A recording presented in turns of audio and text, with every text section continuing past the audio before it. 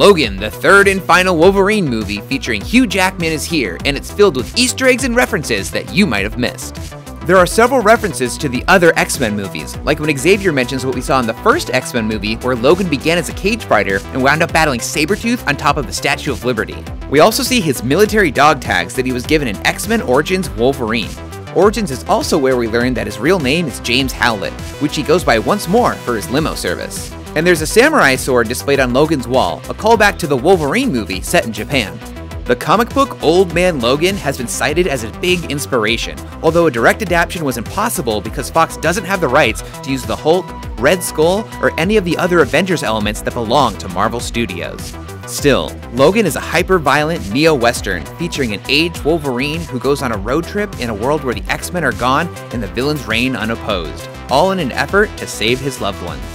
One big change from the comic comes when a news reporter recalls that it was one of Xavier's telepathic seizures that killed 7 X-Men, whereas in the comic, it was Wolverine who killed the X-Men after Mysterio tricked him into thinking they were villains. Laura is referred to as X-23, which was her original codename when she was first introduced in the X-Men Evolution animated TV show as a rogue genetic clone of Wolverine. She then joined the comics and eventually went on to become the all-new Wolverine after Logan was killed.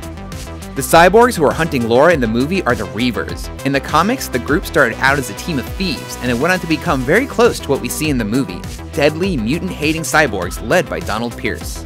Pierce has had numerous affiliations in the comics, the Reavers, but also the Hellfire Club and the Purifiers, but he's always hell-bent on killing Wolverine. He even created a cyborg copy of Wolverine named Albert, not unlike the genetic copy X-24 in the movie. Some might be wondering why the longtime X-Men villain Mr. Sinister wasn't in Logan after the Stinger scene from X-Men Apocalypse. In the scene, a vial of Wolverine's blood is placed in a case marked Essex Corp, hinting at Sinister's human alias Nathaniel Essex. In the director's commentary for Apocalypse, Bryan Singer and Simon Kinberg even confirmed that the tease was indeed for Sinister. But Logan director James Mangold decided that a costume villain like Sinister wouldn't work in the more grounded movie he was making. So they went with Xander Rice instead, who is essentially a carbon copy of his comics version. But don't worry, Kinberg has said they still have plans for Sinister. You may have noticed that the mutant Caliban is quite different from how he appeared in Apocalypse. He's now played by actor Stephen Merchant, has a British accent, and doesn't refer to himself in the third person. If there's anything worth knowing about mutants, Caliban knows it. According to Mangold, the Apocalypse and Logan movie teams both cast the character independently in their movies without communicating to each other. So it's all just one big coincidence because they both needed a character with the power to track other mutants. The mutant kids used some familiar powers that probably came from the genetic material of well-known mutants like Iceman and Pyro. A file shows the DNA of one child is from Christopher Bradley, a mutant with electric powers who goes by Bolt or Maverick.